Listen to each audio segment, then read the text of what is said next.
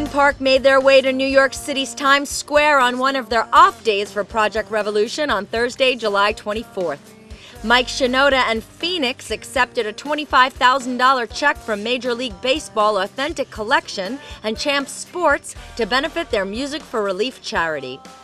The band used the opportunity to enlighten those covering about the organizations they're working with.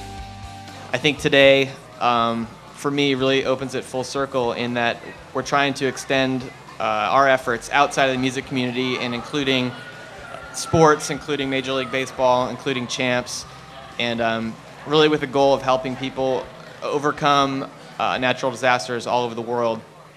In conjunction with that, we've also recently been attempting to make a difference with the environment. The environment has a direct effect on what happens with natural disasters, so we've become more and more involved in that as well.